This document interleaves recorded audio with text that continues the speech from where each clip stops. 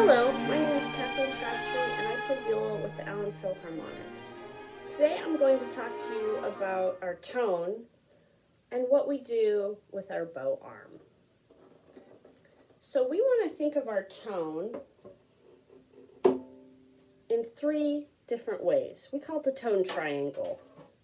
So one point is weight, another point is speed, and the last point is contact point. So together they make a tone triangle. And those are your three variables that you can play around with all the time for different sounds on your instrument. So if I have a really heavy weighted sound on the C string, that produces a big sound. If I vary my weight to be much less, so very light, it's quieter. So I can also vary my speed. So this is a really fast bow, now slow bow.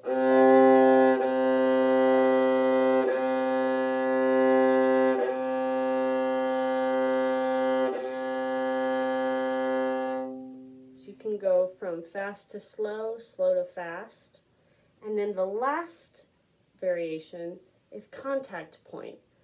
So I can place it just over the fingerboard, which is a different sound than right over the F holes, which is a different sound than right next to my bridge.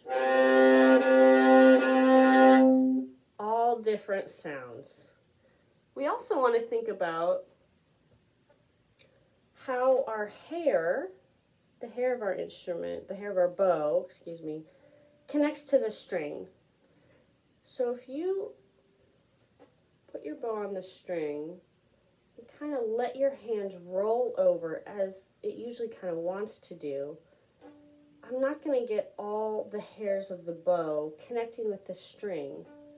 So that's going to change the way it sounds. It sounds much different and thinner than if I roll back my hand and all the hairs of my bow are connected with this string. Let me show you that again. So I'm rolled over. I roll back so that I'm fully in contact with the string. And it's a much richer, fuller sound. So that's called flat hair, like that. We also want to have a straight bow. So we start here at the frog, and I want my bow to be parallel with the bridge. So not angled this way or that way. And as I draw out,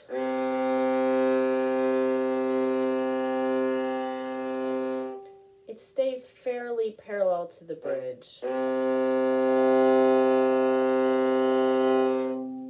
Let me show you that on the D string.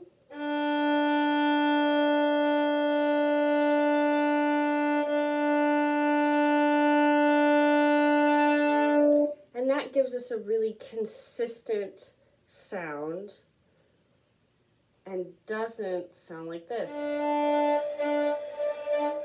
That's exaggerated, but still, I sometimes see students do that like that. That doesn't even look right. So we want to bow out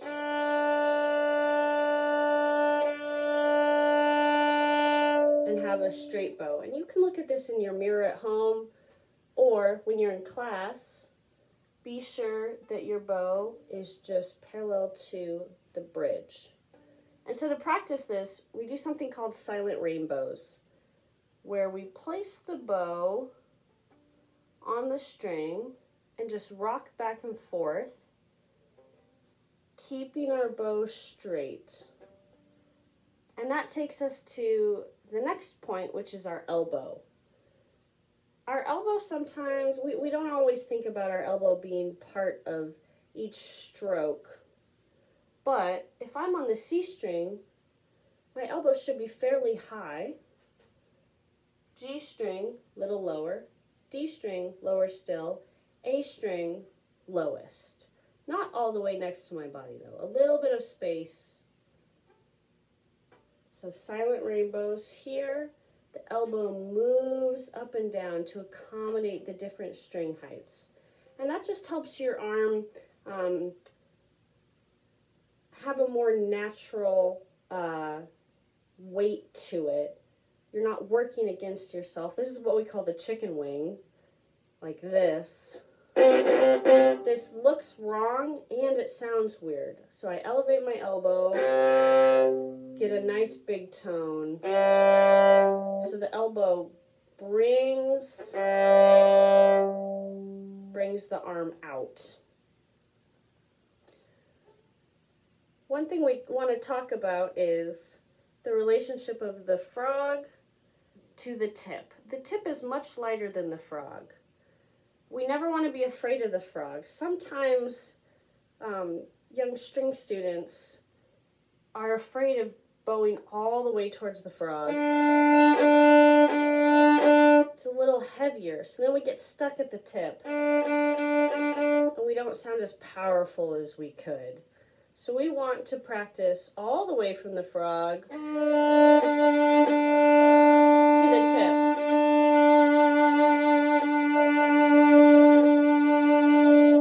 And having a nice, facile, easily movable bow arm will help with your big viola sound. And we want to think of the muscles in our back, big muscles. Like imagine the wings of a bird opening up. And we use those muscles to get a big viola tone. So it's as if I'm opening up my wings. Nice big tone. Starting from the frog. Whereas if I used smaller muscles here in my hand, I don't get that power. So we want to think of our big muscles just like a cellist would, to draw that bow across like that.